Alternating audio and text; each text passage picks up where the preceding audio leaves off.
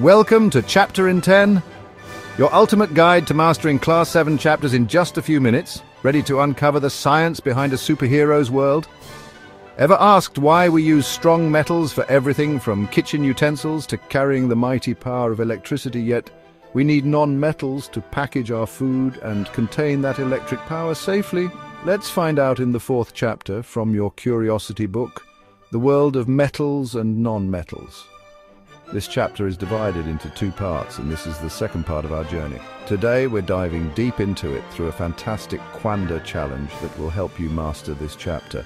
So grab your thinking caps, get ready to guess the answers, and let's spark our brains. Let us switch on our minds and see what we can discover. Let's start with metals. Which metal is commonly used to make food packaging materials? Well, aluminium is often used to make food packaging materials. It's a good choice because it's cheaper and its thin sheets can be easily folded into any shape to wrap food. Now let's move to something a bit more explosive. Which metal catches fire when it comes in contact with water? It's sodium. This metal reacts very strongly with water and even oxygen in the air, creating a lot of heat, which can cause it to catch fire. That's why it's kept in kerosene. Next are aluminum and copper examples of non-metals used for making utensils and statues. True or false? No, that's false. Aluminium and copper are actually metals, not non-metals.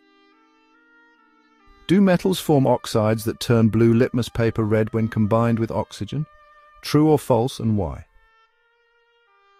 No, that's false. When metals combine with oxygen, they usually form basic oxides. Basic solutions turn red litmus paper blue, not blue litmus paper red. Is oxygen a non-metal that is essential for breathing or respiration? Yes, that's true. Oxygen is a non-metal and all living things need it to breathe and survive. Now back to our kitchens. Are copper vessels used for boiling water because they are good conductors of electricity? No, that's false. Copper vessels are used for boiling water because they are good at conducting heat, which helps the water boil fast. Even though copper can conduct electricity, that's not the reason it's used for cooking. Why are only a few metals suitable for making jewellery? What special properties do they have? Only a few metals like gold and silver are good for making jewellery because they are very shiny. A property called lustrous, and can be easily shaped into thin sheets, which is called malleable, or drawn into thin wires, which is called ductile. This allows jewelers to create beautiful and detailed designs. Now think about the wires that bring electricity to our homes. Which metal is used in electrical wiring? You got it, it's copper. Its excellent conductivity makes it the go-to choice for safely carrying electricity. And speaking of malleability and ductility, which metal is the most malleable, meaning it can be easily flattened, and ductile, meaning it can be drawn into thin wires? Gold is the most malleable and ductile metal. All right, let's swing back to non-metals and their essential roles in life.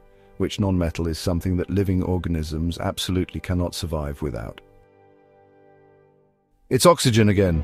It's that vital non-metal that sustains all life on our planet. We simply can't function without it. Which non-metal found in fertilizers helps plants grow healthy when added to the soil? Plants grow healthy when fertilizers containing nitrogen are added to the soil. Which non-metal is used to purify water? Chlorine is used in water purification. Purification means making something clean and free from harmful things. Now let's observe the fascinating differences between how metals and non-metals behave. What happens when oxygen reacts with magnesium? When oxygen reacts with magnesium, it forms a white powder called magnesium oxide. If you mix this powder with water, the solution becomes basic, which means it turns red litmus paper blue.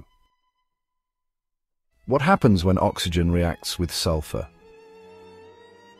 When oxygen reacts with sulfur, it forms a gas called sulfur dioxide. If you dissolve this gas in water, it creates an acidic solution, which means it turns blue litmus paper red. What is the main difference between what happens when oxygen reacts with magnesium versus sulfur? The main difference is that when oxygen reacts with a metal like magnesium, it forms a basic substance, oxide. But when oxygen reacts with a non-metal like sulfur, it forms an acidic substance, oxide. Time for another practical application. Imagine you're in the kitchen. Which material would be your best choice to make a pan that is most suitable for boiling water, and why? To make a pan for boiling water, you should choose iron or copper. These are metals, and metals are very good at conducting heat. This means they can quickly transfer the heat from the stove to the water, making it boil fast. Materials like sulfur, coal, plastic, wood, and cardboard are not good at conducting heat, so they would not work well for a cooking pan. Let's talk about rust, that tricky enemy of iron. Imagine you have 3 iron nails and you dip one in oil, one in water, and one in vinegar. Which iron nail will not rust, and why? The iron nail dipped in oil will not rust, and here's the reason.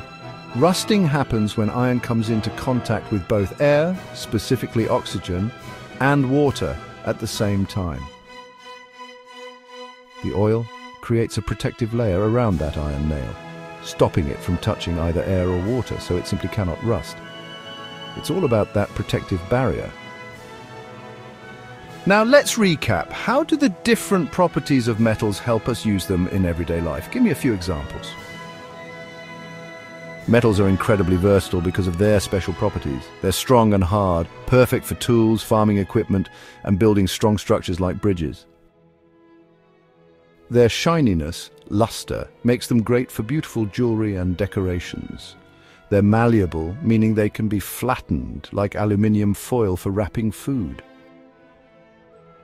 They're ductile, so they can be pulled into thin wires, which we use for electrical wiring and even more intricate ornaments. They're sonorous, they make that ringing sound when hit, which is why they're used for bells.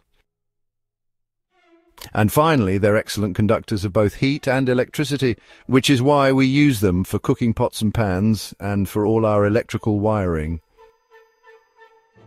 But non-metals are just as vital, even if they seem less flashy sometimes. How do the different properties of non-metals help us use them in everyday life? Non-metals play crucial roles too. Oxygen is absolutely essential for us to breathe and for all living things to survive. Carbon is the basic building block of all living things, found in all our energy-giving foods. Nitrogen is used in fertilizers to help plants grow strong and healthy. Chlorine is used to clean and purify our water, making it safe to drink. Iodine is used as an antiseptic to clean cuts and wounds. And a very important property. Most non-metals are poor conductors of heat and electricity. This is super useful for making handles of cooking pots, like wood, or covers for electrical tools, like plastic or rubber, protecting us from burns and shocks. All right, one more thought on protecting iron from rust. We know zinc is great for this, forming a protective layer. Since sulfur doesn't react with water, could it also be used to protect iron from rusting in the same way as zinc? Justify your answer. No, absolutely not. Sulfur cannot be used in the same way as zinc. Even though sulfur doesn't react with water, it's a non-metal that is brittle. Remember, brittle means it breaks easily into pieces. It simply cannot be flattened into a thin, strong and continuous coating like malleable metals like zinc can. Zinc forms that vital protective layer that stops both air and water from reaching the iron, which is essential to prevent rust. Sulfur just crumbles. And finally, a question about how artisans work with metals. Have you ever seen an ironsmith heating iron before they make tools? Why is heating necessary in this process? What does it do to the iron? An ironsmith heats iron before making tools because heating makes the iron soft. When iron is hot, it becomes much easier to hammer and shape into all sorts of different tools. This amazing property, being able to be shaped when heated, is part of a metal's incredible malleability. That's how they create those incredible designs from hard metal. Excellent work, everyone. You've tackled some tricky questions about metals and non-metals. Keep exploring, keep questioning, and keep learning. This video is part of our comprehensive Class 7 Science Curiosity playlist, So make sure to check out the full series for more exciting lessons.